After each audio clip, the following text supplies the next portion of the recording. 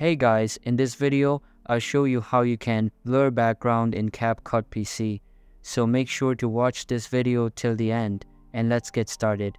First, open the Capcut app on your PC or laptop and make sure it is updated to the latest version available. Simply click on the New Project button and import your target media.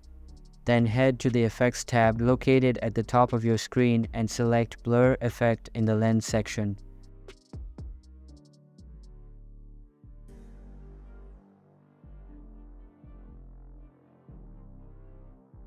Once done, export the video to anywhere you want.